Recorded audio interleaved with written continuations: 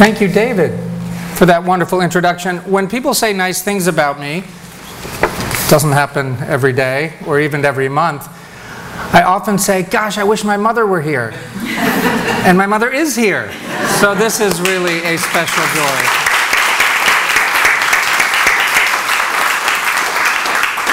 And it is a joy to be back here at Columbia for all the reasons David mentioned. So many family connections. And my grandfather's daughter, my Aunt Isabel, is here, and her husband Gavin. So hello and welcome to both of you. I was tempted, because I had so much fun last year, and some of you were here, and I was thinking about this fall, being at Columbia, and I was tempted to, as I look at 3.5 months left in what will be my 3.5 years serving as the ambassador in the UK, and to be here at Columbia, I thought, well, this is fun. I mean, we could go back to the sort of special relationship, you know, FDR with his Columbia Law School connections, and go all the way up to the current administration and Barack Obama and his Columbia connections, and we could kind of focus on that bit. Or we could go way, way back to the awkward 1776 and all that, and King's College into Columbia College, and embrace the awkwardness of that, and then think about a certain Alexander Hamilton, who has kind of, you know, come to life in the minds of lots of us, including lots of young people, because of what Lin-Manuel Miranda has done, which, by the way, he just showed up in London, so he's now casting the London version of Hamilton. So, but I'm not going to do that.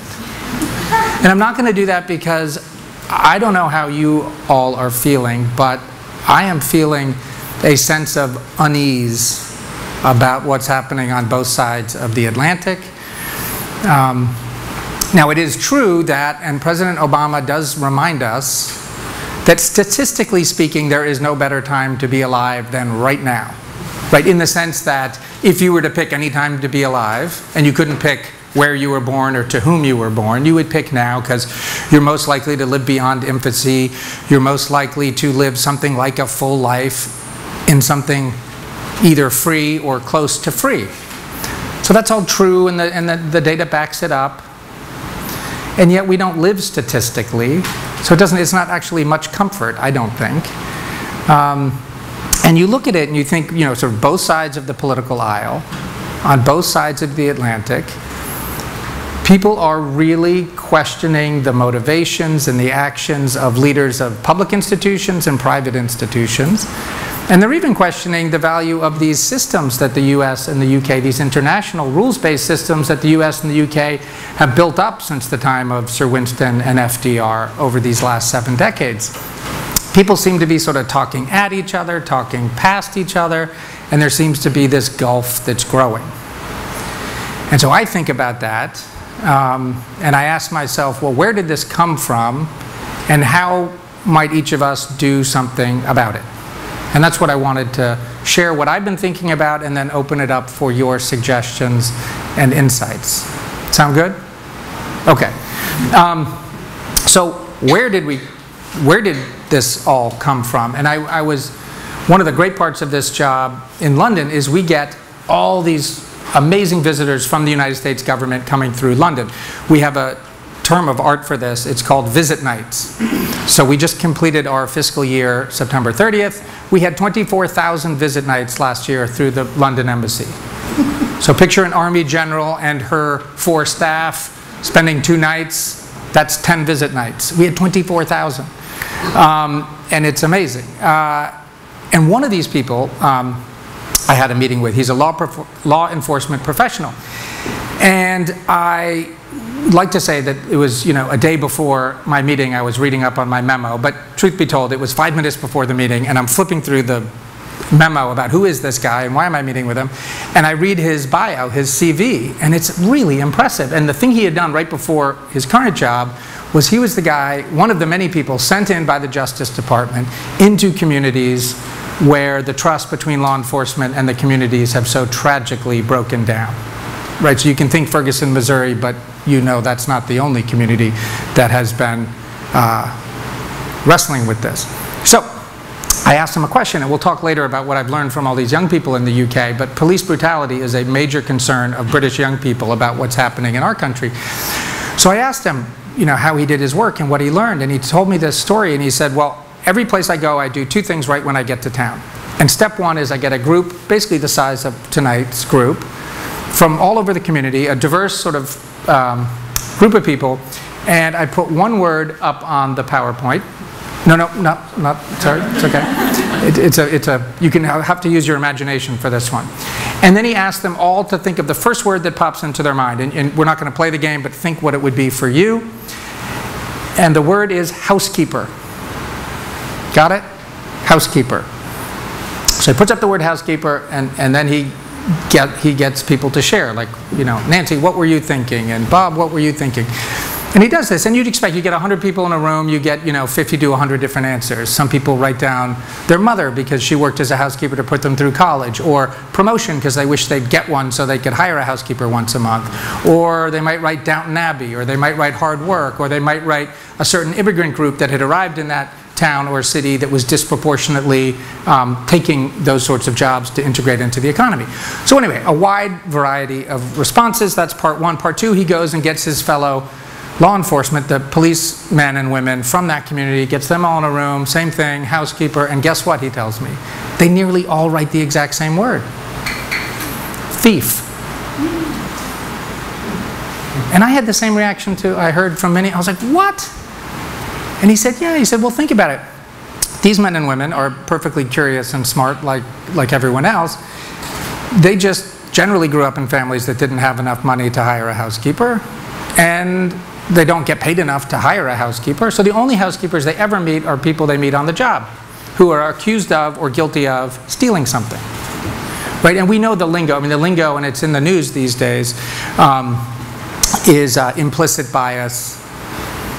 Right? And that is something that is really important. So he said that, and then we got on to the actual business of the meeting. But I reflected on that, and I thought, okay, well, what are the words that I am using as a diplomat that I think, and my fellow people and many here in the room who are committed to international relations, whether you're in business or academia or government, and I say these things all the time. Here are some examples. International rules-based order, intellectual property protection, free trade and investment deals. I mean, I must say those things, 100 times a day. And I think they're benign or neutral or helpful, like housekeeper.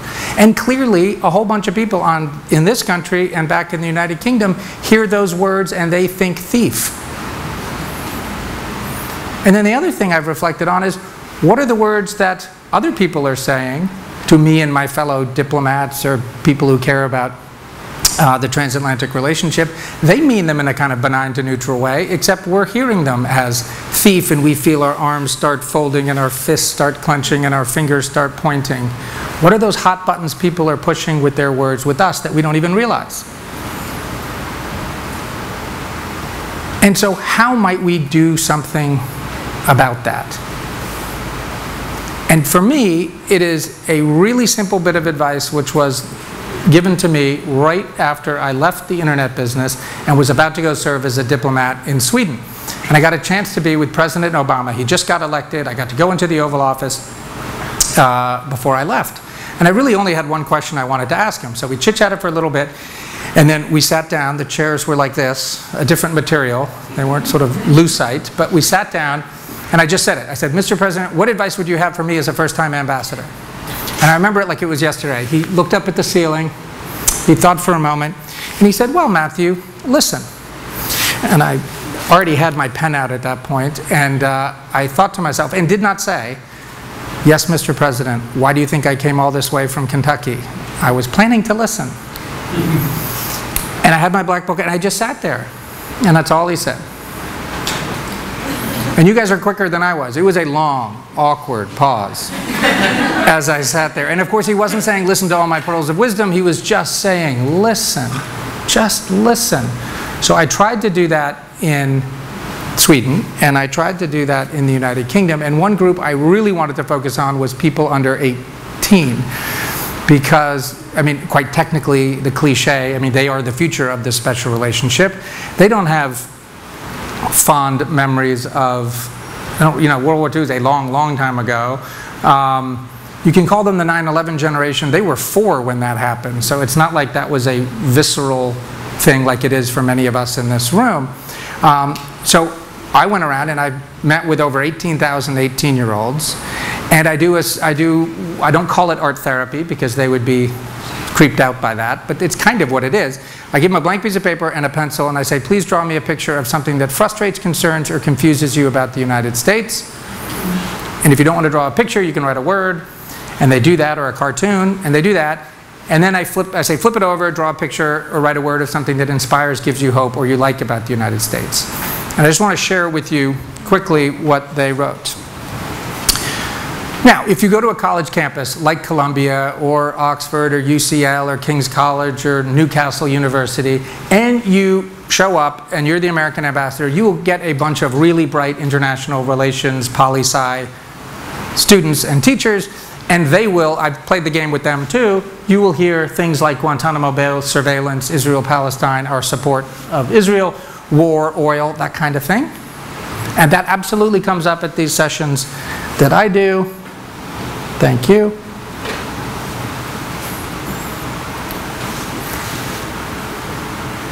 And I've put in blue here foreign policy, and in red, can you guys see it over there? In red, I put things we would as Americans think of as domestic policy. And as you can see, the domestic policy issues far, far outweigh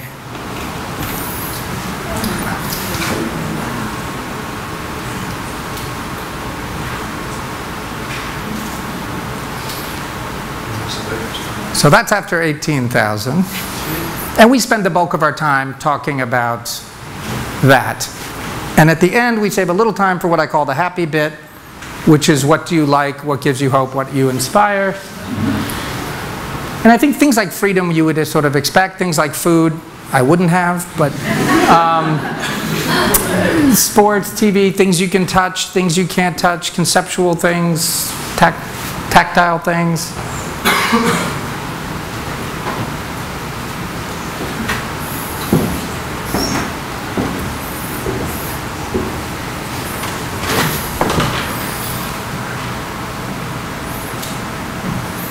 We'll leave that one up. It's a happy one. We'll let that remain the backdrop here for a second. So I was, the New York Times wrote a story about this work when I had gotten to the 100 high school mark. And someone in the British government read it and very kindly invited me to come talk to a group of sort of diplomats and policymakers in the UK. And I presented like a deep version of this, like this stuff plus a whole bunch of data about what I had learned. And as I'm giving the pitch, and I think it's kind of, I mean, I love it, and I think it's neat, there's a guy sitting in the front row who is slightly too polite to just go like this. But I mean, this guy is hating it. Hating it. So it comes time, I open it up for questions, and this guy, and I'm not picking on Adam, but he was sitting like right there where Adam is. And so he raises his hand. I thought, okay, great, I'll call on this guy. So I said, yes. And he says, what do all those pretty pictures have to do with policy? And then he went on, and it wasn't a question, you know, it was a whole bunch of, hey, that's fine. What are those things? And he's like, you know, I told the listening story about President Obama. He's like, listening, everyone listens. I mean, big deal. Listening is like motherhood and apple pie. And I am not one of those people who is able to, in the moment, come up with the quick and clever thing to say. It's a wonderful skill. I don't have it. So I got really defensive. And I gave a pretty lame answer. And I'm not going to bore you with the lame answer, but I felt my voice go up like 3 levels. And I was like, no, no, no, this isn't policy. This is engagement, or some buzzword. I do policy. Of course I do policy. Look what we're doing on Russia, Ukraine. Look what we're doing on countering ISIL. Look what we're doing on Ebola. Look what we're doing on climate change. And I started to just do the sort of laundry list of things that the US and the UK do together around the world. He was unimpressed by the answer. And it has bugged me ever since, because I think he actually asked the right question. I just gave the wrong answer. And as I've reflected on it, I think some of the seeds of the right answer were in his question. Motherhood and apple pie. I mean, motherhood, for starters, and I'm not just saying it because my mom's here. I mean, skipping over motherhood and taking that for granted seems silly, because quite literally none of us would be here without motherhood. But I won't dwell on motherhood. Apple pie. Now, my little brother got married recently, and his best friend stood up and gave a toast. And I'll never forget it. And here's what he said. He told a story of when they were younger, and they were actually trying to impress the grown-ups, including my aunt and uncle here, and a whole bunch of grown-ups. They were going to cook dinner for the grown-ups. And his best friend Jay, who was giving the toast, knew how to cook a little bit. My little brother Charles really did not. And his friend Jay says, "We're cooking apple pie." And Charles looks like, I don't know. And he's like, "I'm not so sure." And his friend assures him, "It's okay, Charles. It's simple." So they get to work, and they're chopping apples, and they're peeling apples, and they're chopping apples, and they're peeling apples. The grown-ups are coming, the clock keeps moving, and dinner is about to be served, and the apple pie is still in peeling and cutting mode. And so my brother turns to his best friend and says, "Jay," exasperated, "Jay, you told me this would be easy." And his friend Jay shot back, "No, I didn't. I said it would be simple." And it is. It is simple and hard and time-consuming and repetitive and meaningful, just like marriage. Right? Just like marriage. And I would add, just like motherhood, just like fatherhood, just like listening, and just like diplomacy. So my answer, I wish I could have given to that guy that day, is, sir, listening is policy. Listening is policy. And it works. And I've seen it work. And if you listen, people hear you differently. And I've seen this on the political campaign, where you see those great images of Barack Hussein Obama in 2007 talking to 12 people in an Iowa cornfield. And then you fast forward to him talking to 2 million people on the mall. And yes, it's true that he's an amazing speaker, but I was there in those cornfields in Iowa, and it wasn't him giving some soaring oration.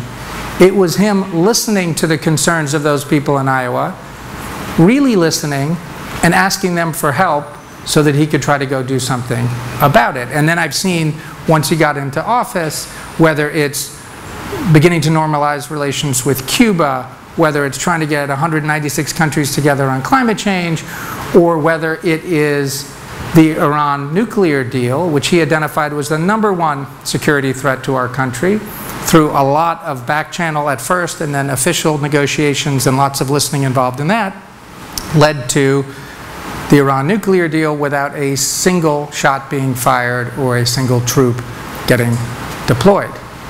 So I think it really works, and all of that listening, whether on the foreign policy or the political front, is hard. You know what I think is not hard? What is in fact easy? Building walls.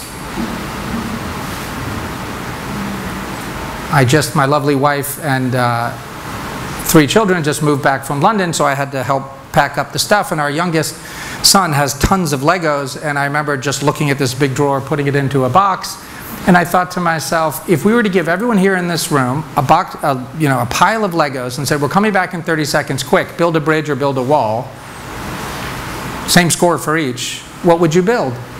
You'd probably build a wall. I mean, anyone can do that. You just stand in one place and you start stacking. Building bridges, it's easy to say as a diplomat. It's actually hard to do. And I think it takes 3 things to build a wall. 3 things to build a bridge. First, you have to see yourself. You have to know where you stand and what you stand for. And then you have to do the second thing. You have to see the other.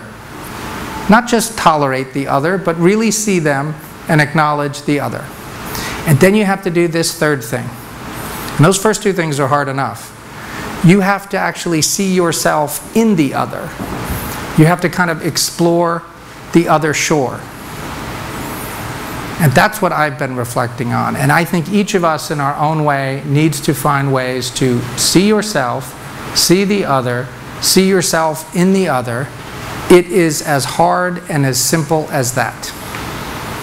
And with that, I would love to take President Obama's advice to heart in this moment and listen to your observations and your suggestions. Thank you.